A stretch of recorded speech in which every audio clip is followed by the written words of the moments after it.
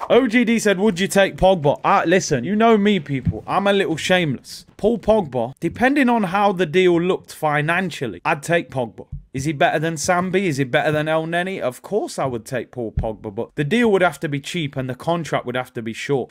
Just to rattle United fans, you know, just to dab on United fans all day, you know what I mean? That's the only reason. But yeah, he's still a good player. Jonathan said, Pogba, are you serious? Bro, I'm telling you, listen.